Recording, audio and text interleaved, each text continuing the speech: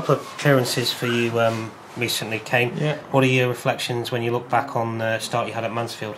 Yeah, I think when I was playing, I think I played well. To be fair, like if you're looking back on the actual game, I was probably happy with the performance. Obviously, that sent off. That was probably it's a learning experience for me.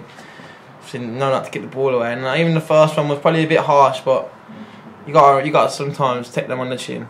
But as soon as I got sent off, you feel you look like with the crowd, and because of the crowd, I was like the villain, if you say, you know what I mean? Because when you got sent off, so and that's a learning experience in itself. Do you know what I mean? Like, yeah, because as soon as you made the first challenge, you actually went up for the ball, and like you said, I thought it was a bit harsh as well.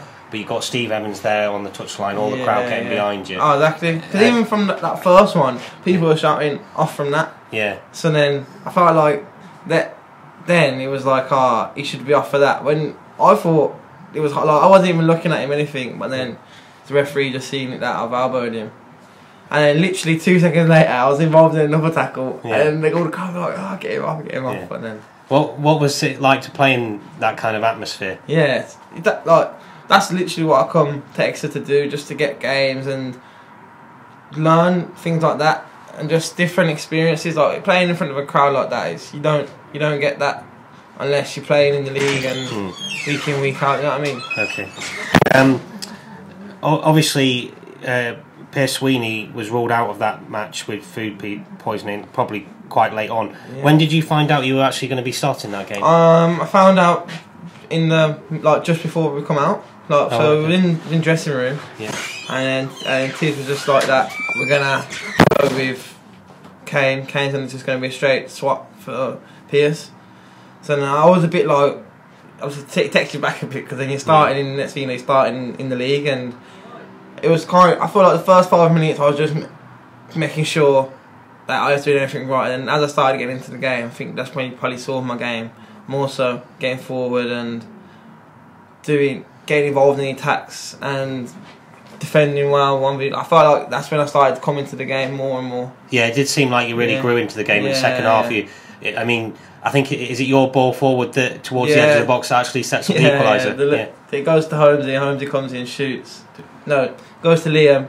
Liam comes in, shoots, deflects. Holmesy scores. Yeah. But yeah. So that must have been pleasing. Yeah, exactly. I feel like second half, my legs were. I was there then. I was ready. Even though in the first half as well, I was playing well and everything, but the second half when the game opened up more, and Mansfield weren't, because they decided to sit in, so it was a bit more us. We're going on them now, and I could feel like then we were ready. Then was playing. On Tuesday night as well, you came off the bench, and it was kind of that a bit further up the position of the pitch, wasn't it? Is that something you enjoy as well? Yeah, that's where wing back is a position that I can play.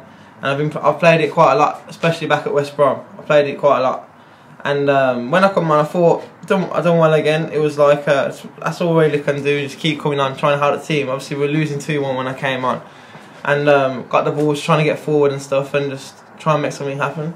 And I suppose the one main lesson you learned from those 2 appearances as well, and just not to pick up any of those silly bookings. Yeah, exactly. The second game, I made sure there was no way I was getting a booking.